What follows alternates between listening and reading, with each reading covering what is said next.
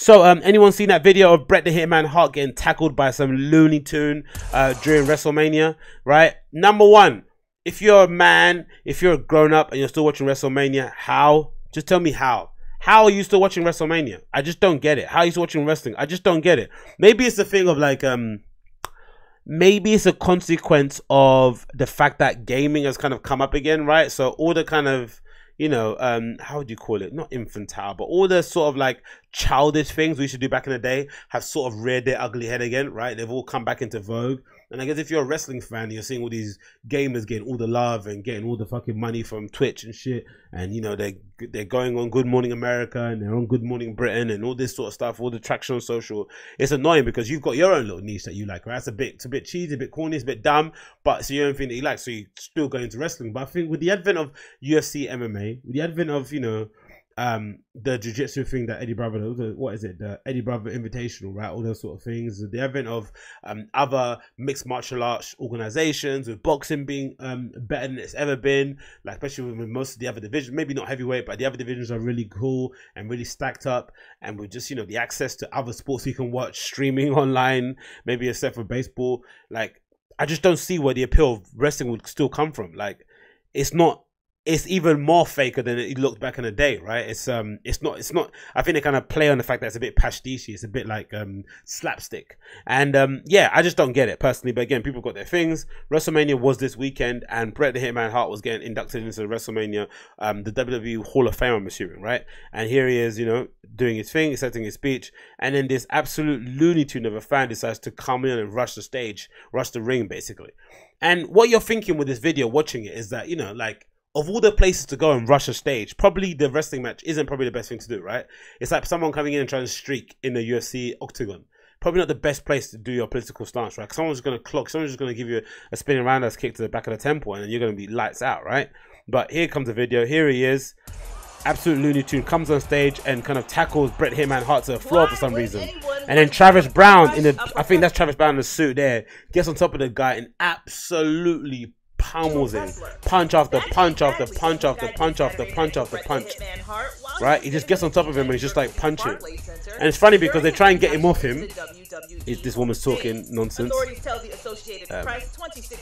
He's 26 supposedly. But it wasn't long before security and other wrestlers like Xavier Woods, Tyson Kidd, and Curtis. Look at Travis Brown just punching him repeatedly. At first, the audience looked stunned. I wish we could see the. Let me tell you, I wish you could have seen a video or picture of the guy after this incident, because it looks like he got absolutely smashed to smithereens. Because even when he's walking out, because now, you know, they're Travis Brown's still on top of him, still banging and punching him in his head. They're dragging him out of the ring, and even when he's getting dragged out, he's still getting punched. Right? They're still punching him and uppercutting him again and again and again and again and again and again. It's just fucking insane how much he's getting hit up.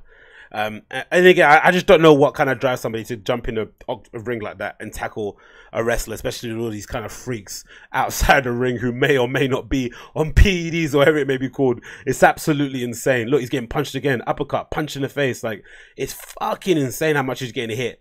I don't get why he did it. It's just fucking insane.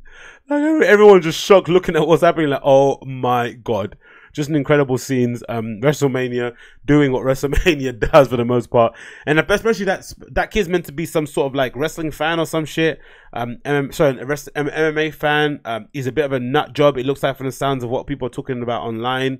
There's people bringing up tweets of his where he's kind of, you know, been tweeting at various people from the wrestling organization and sending weird kind of messages to them, most of which have been ignored. But, you know, that's when trolls, I think we've seen the evolution of trolls, isn't it? Trolls actually coming up and from behind the computer and actually attacking people in real life, which is quite scary considering how wacky trolls can be with most things. He's been charged with assault, it seems like, right? This is on, where is it here? Jesus Christ, been charged with assault. This guy's a fucking nut job. It felt like the right moment. Is this guy real? Let me put this on the screen. It felt like the right moment. What, to get yourself beaten up, you idiot? Like, oh my god. Some tense moments at the WWE oh my god, this is absolutely insane. Absolutely insane. Okay, let's pause it. We've already seen the video. But anyway, New York authorities say a spectator faces assault. And trespassing charges after tackling wrestler Bret the Hitman Hart while giving his speech during the WWE Hall of Fame ceremony in Brooklyn. Bails were set for $1,500 for Zachary Madison of Lincoln, Nebraska. At a hearing on Sunday, the judge also issued orders of protection, barring Madison from approaching Hart, who wasn't hurt, and a security worker. Other wrestlers helped subdue the attacker. Hart resumed his speech. Yeah, subdue is one thing, mate. He got fucking lit up. Prosecutors said in court that Madison told police that he felt like it was the right moment to go after the wrestling legend. His lawyers said that he is agreeable and cooperative and has no criminal convictions. David described Madison as an over-exuberant fan. Madison has previous run-ins with a fighter in Lincoln. The New York Post, citing police records, reports Madison actually stalking mixed martial arts artist Harris. How can you stalk an MMA fighter? That's just insane, isn't it? Several shocked onlookers posted footage of the incident online. Induction event resumed with Hart continuing his speech after the fan was taken to custody. At least one fan wasn't sure whether the attack was staged. Yeah, of course, the wrestling show. It's like when I remember that there was that time when I got really duped by this video. I'm not sure if, let me see if I can find it, but there was a video of Chris Jericho slapping a fan, and I got duped by it and I thought it was real, right? Just slapping a fan. It was fucking insane. It was in a car park somewhere I got duped by it. I saw it online, I thought it was real. But obviously it wasn't. It was fucking all staged, right? Where is it? I think it might be this one. Let's see if I can get on and mute this. Unmute this, right? So I remember seeing this video online and I thought this was real, but it wasn't. It was like, you know, it was all part of the fucking wrestling kind of game, right? The shebangs they play, which is quite cool, right? Because they basically don't get official. They basically let people in the crowd record it, and they use that video as part of the promo. So these kind of potato recorded videos from really shitty smartphones are then uploaded, and they frame part of the they frame part of the fucking narrative or storyline that Jericho would have next going on. And here he is, because he did full Chris Jericho gear, right? Don't know what his real name is, but he's not. You know what I mean? He slaps a fan, bro. Like shit, absolutely insane, absolutely nutcase, bro. Like they're on edge as fuck. So yeah, I remember seeing that and thinking that was real, and then someone telling me, no, mate, it was all part of the fucking storyline, you idiot. And I was like, oh, whoops. But anyway, wrestling is odd, man. I don't know how people still watch this sort of stuff. It's fucking bizarre. Maybe because it's like a live action movie, right? But it's like if they had like a Game of Thrones fighting championships. Would you actually watch that? Like, would you go around believing those people or could actually summon dragons and shit? That's a bit strange, right? They could actually, you know, magic was real. That's a bit dodgy. I'm not sure if I would be your friend if that was something that you actually legitimately believed in. But again, maybe it's not me, maybe it's not my business, but you know, it's not something I've kind of fully down with. I think there's other things I could be spending my time doing, but that goes without saying, right? Because maybe my time isn't that valuable.